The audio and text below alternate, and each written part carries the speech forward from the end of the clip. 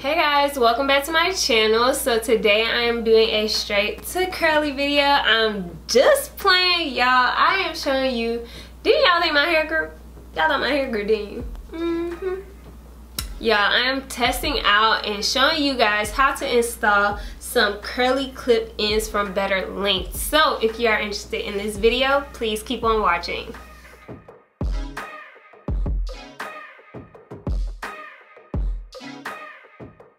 So the hair that I received was the Afro Kinky Curly Clip-In set. This is 18 inches and it says natural color, 215 grams. So this is one pack of the Afro Kinky Curly Clip-Ins. It also came with a little needle and thread, a straight needle and thread, and two additional clips. So I'm assuming if when your clips fall off or you need to add additional clips, they provide two in there for you, which is really nice because you never know when you need an extra clip to go on your clip-ins, or if like your clip starts coming off or something and you need to sew it on. It's nice that they include that little additional kind of toolkit, I guess, in your package. It's pretty not matted together, but it was in the package tightly. So this is what the curls look like, and they're banded at the top. And right now my hair is freshly washed, a little leftover conditioner in my hair. I haven't styled my hair yet. I kind of like to put in my clip-ins when my hair is wet so it can dry all together and blend more seamlessly, so that's the goal. And when you unwrap the clip-ins, you have 5 clips.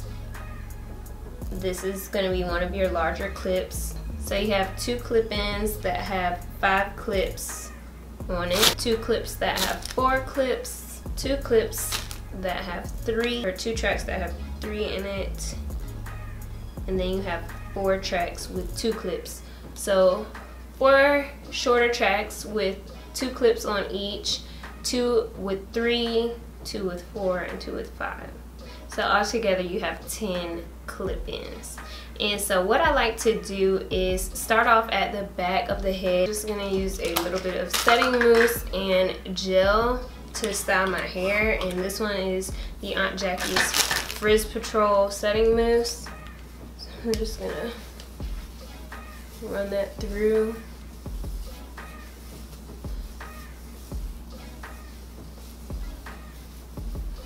And I found that finger detangling works best when adding clip-ins. I'm using the Ice Curls gel, just putting a little bit on it. So now we're gonna take one of the 2 clip-ins, open the clips, and then we're just going to hook them like this. Like this, and then put them on top and kind of merge them together. And we're going to use a little bit more of that foam.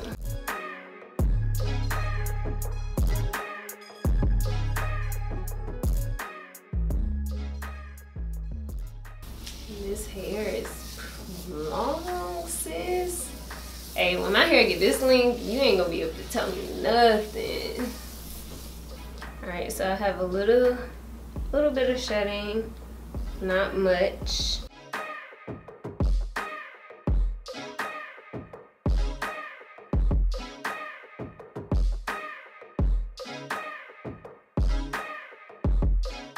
Kind of start mixing in a little bit of gel.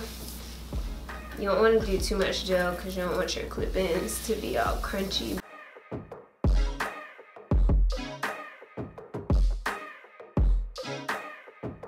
Now, since I'm up to the ear, I'm gonna start kind of doing them not straight across, but kind of like staggered. So we're gonna take some of the hair above the ear, like about right there, and we're gonna put a 2 clip there.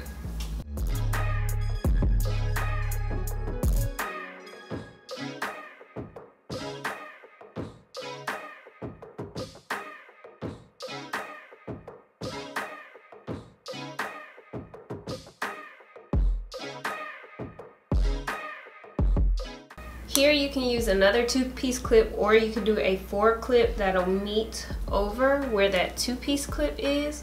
So I'm gonna take one of the 4 clips and I'm gonna start over here by the ear and work my way over to the 2-clip we just put in. So as you can see, when this hair is dry, it's all the way up here, but as you wet it, it's all the way down here. So it's truly your 18 inches. And I can tell it is a natural color. It's not like a 1B, because I did dye my hair recently and I can tell the difference in color, but it doesn't stand out to where you really can tell the difference.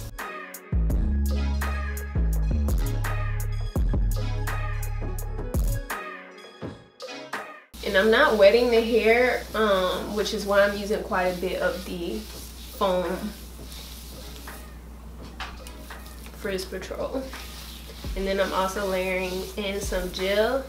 So when you do the raking method like this with your hair in between, you're kind of clumping your curls with the clip-ins curls, and that's why it looks more natural, because you can't even see like my hair from underneath, which is where you usually see like your hair shorter underneath the clip-ins.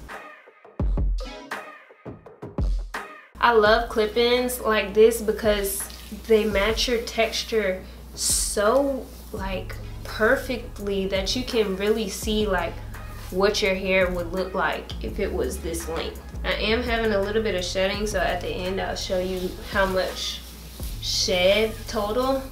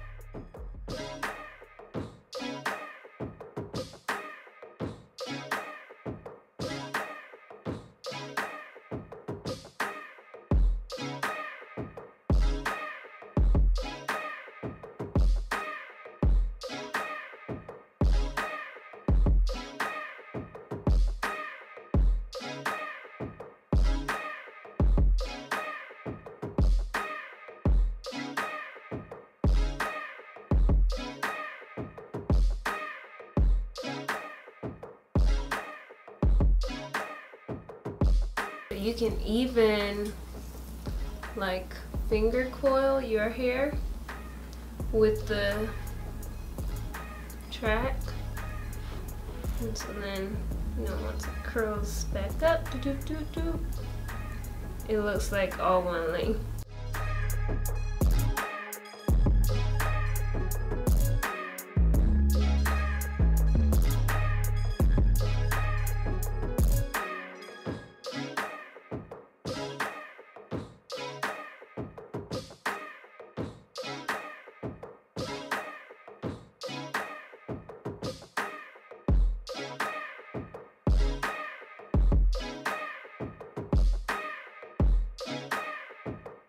Alright y'all, so this is what the hair is looking like. I think it blends very well with my curl pattern. It comes to about right here, and ooh, it's cold. This is how it looks in the back. So I'm gonna diffuse my hair off camera and then come back and show you what it looks like when it's fully dry. I do want to note the shedding. It's a little bit more than minimal shedding, but again, it's not that bad for this to be curly hair. So this was the amount of shedding that I had, and that is just from me finger detangling the hair straight out the package. So not too much. I feel like once you get that initial shedding out of the hair, that it shouldn't shed much more as you continue to use the hair. So I have to update you guys on that, but so far so good. I'm loving this length. Like, who is she? All right, y'all, stay tuned. Guys, this is the finished look. I went off camera and diffused my hair, and I also did my little makeup. Y'all, who is she with all of this length? Can y'all point out my hair? I bet you can't. This is what it looks like. I have a bobby pin right here to kind of pull my bangs back off of my face. I'll show y'all what the back looks like. Boom, baby. What's good? We got movement. We got coverage. Y'all, this gave me some better length, okay? On a real note, I really am digging this hair so far. The only complaint that I would say is that the hair sheds, but as curly hair naturally does, it's gonna shed. Again, this is how much hair that shedded. A little bit more than minimal shedding, but it wasn't like a crazy amount. Like, it was acceptable for me to be finger detangling the hair. I will say, I look back at some of the footage and you can see in the light the difference between the hair colors, but it kind of looks ombre with the black merging into the natural colored clip-ins, so it worked out great. Y'all, like, look how that blends so well, and I have it where I can like put it behind my ear. I love it. Like, this literally gave me better length. Like, if you are looking for a curly girl clip-in, I definitely recommend checking out Betterlength.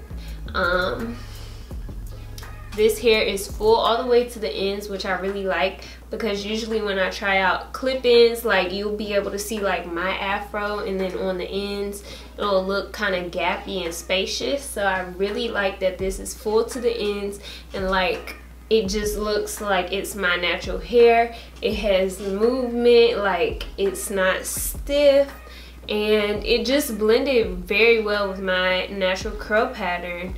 And I may potentially dye these black. I don't know. I kind of like the black brown look. And yeah, I guess that is it for this video. I just wanted to give you guys a final look when the hair is fully dry, and I want to show you guys how I clip in my clip-ins when I wear them.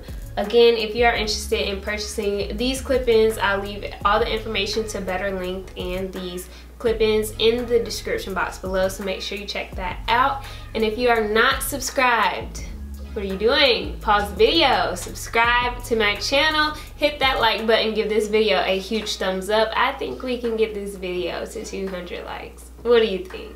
I think we can do it. 200 ain't even a lot. Like, I think we can do it. Get this video to 200 likes. If you're not following me on Instagram, make sure you do that as well, at Reshae. And I love you guys so much. And never forget, at the end of the day, without regrets, love yourself and be you, Tipple. Bye, guys.